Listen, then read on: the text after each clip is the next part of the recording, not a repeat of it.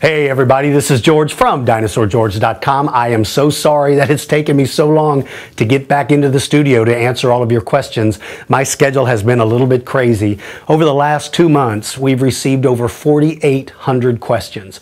And gosh, I'm so sorry I can't answer them all. I wish I could. So I tell you what I'll do. I'll try to go ahead and answer all 4,800 right now. Ready? Here we go.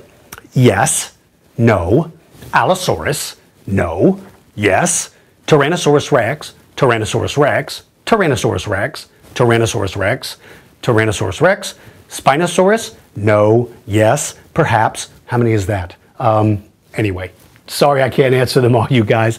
Okay, here we go. Yale from Waterford, Michigan says, Happy Earth Day, DG. Well, Yale, happy Earth Day to you. It's one day past Earth Day when I got this message, but happy Earth Day to you and to everybody else who celebrates that.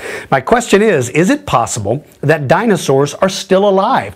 Well, you know, if you ask Dr. Tom Holtz if dinosaurs are still alive, you'll see a smile from ear to ear for that man. He is tickled to death to be able to tell you, yes, they are. He and most paleontologists that I know all feel so confident that birds and predatory dinosaurs are so similar that they believe birds should be classified as living dinosaurs. And I agree, there are so many similarities. So the answer to your question, Yale, is yes, I believe it's possible that dinosaurs are still alive. Go out in your backyard and check out and see if you have one flying by. Now, if you're talking about the dinosaurs that we think of when we say dinosaurs, I don't know. To me, it would seem difficult that an animal would be able to survive for this long without having large numbers to be able to reproduce with.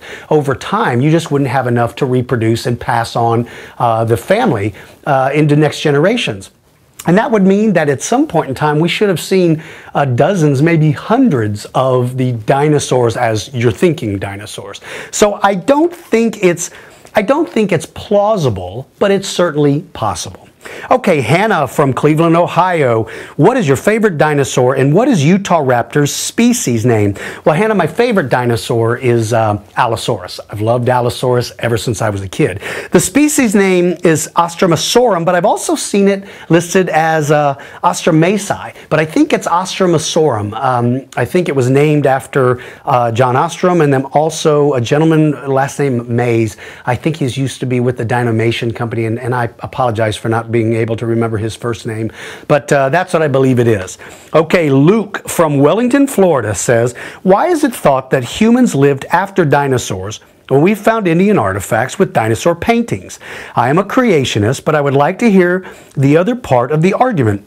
Luke, first of all, I respect everybody's points of view, and I appreciate the fact that your point of view may be different, but you're interested in hearing other people's ideas. That's really the essence of science, is not to shut your mind to other people's points of view. You don't have to embrace them all, but it is very important that we hear other people's points of view, and more importantly, that we're respectful of other people's points of view. I try my very best to be respectful of everybody's points of view.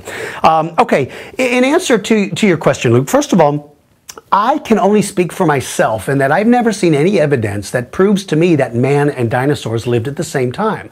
I've looked at formations pretty much all over North America, and not once have I ever seen anything. And let me tell you this, Luke. I was raised in a Christian family, and so I believe that I come at this subject with a very open mind. If I saw something that I thought would suggest that man and dinosaurs lived together, I would be the first to stand up and say I have.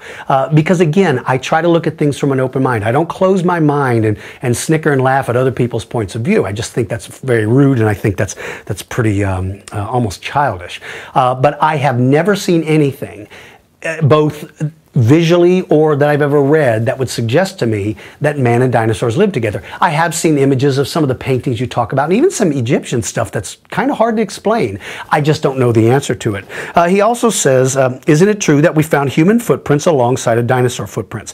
I'm not saying you're wrong about the whole Jurassic, Triassic, Cretaceous theory. I just want to know why you believe this. That's all. Luke, again, I appreciate your respectful way of writing this. Again, I can only speak for myself. And that is that the different time periods are sort of separated by different layers. And I've never seen anything in any one of those layers that would suggest to me that man and dinosaurs lived together. I have seen footprints that are kind of hard to explain. I've seen some that, did you see that flash of light? That was weird. Must be a storm coming to Texas. See that again? Ooh, that's creepy. Ooh, maybe that's a message. I'm teasing. I've seen footprints. Now, I have seen dinosaur footprints that have either been eroded or when they were laid down, the mud was relatively thick and didn't leave a good impression. And that's what I think could account for some of those tracks that appear to be something other than dinosaur and perhaps human. But again, Luke, I appreciate it. I hope you respect my answer. And if I ever do find something that I think is clear evidence, I would certainly communicate that. Okay, Henrique from Lisbon, Portugal. He says, hey, Dinosaur George, it's your #1 fan from Portugal. So you're that guy. Henrique, I enjoy hearing from you. I always enjoy hearing your questions. He says, hope everything is great with work and family, etc. Henrique, it is, and I hope it is just as good for you. And you know, Henrique, you guys in Portugal may not pronounce the H. It may be Henrique, and if it is, I apologize for pronouncing the H in your name. I would suspect it's probably Henrique, but it's spelled with an H. So anyway, he said, I know you're pretty busy lately, so I'm going to be brief. What are your thoughts on Gregory S. Paul's Dinosaurs mass estimates? Especially on Mamenchisaurus, which he lists as 75,000 tons, heavier than Argentinosaurus and other huge titanosaurs. Thank you for your time in reading this and continuation of great work. Henrique, I am a big fan of Gregory Paul. I really like the guy's writings. He wrote a great book about predators, and he does some remarkable artwork. I really like him. I have not seen this myself, so it's hard for me to comment on it. If, in fact, he suggests that Mamenchisaurus weighs 75,000 tons, I would be opposed to that concept. I wouldn't agree with that. Looking at the few skeletal remains that I've had a chance to see, but especially reading the things that I have about Mamenchisaurus, to me, he appears to be a much more slender dinosaur, more Diplodocus-like, and not that stout, heavily built titanosaur body design. I would find it hard to believe that he could weigh that much.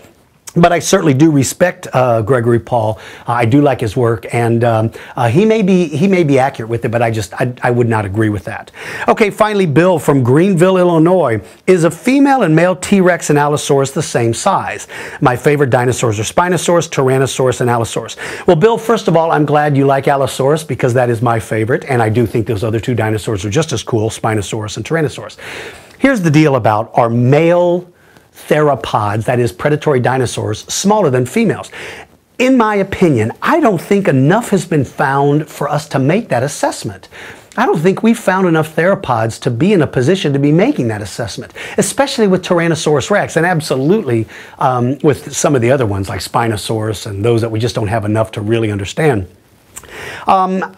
If we had found hundreds of individual Tyrannosaurus rexes, and we do see a distinct difference between those that we think are female and those that we think are male, I think then we would be in a position to be able to make that assessment.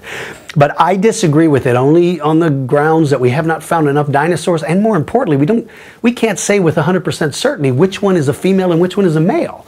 When we look at the bird kingdom, it is the male bird that is often larger than the female. Now, the exception to that rule are the predatory dinosaurs. When we look at predatory birds, that was a Tom Holt slip up.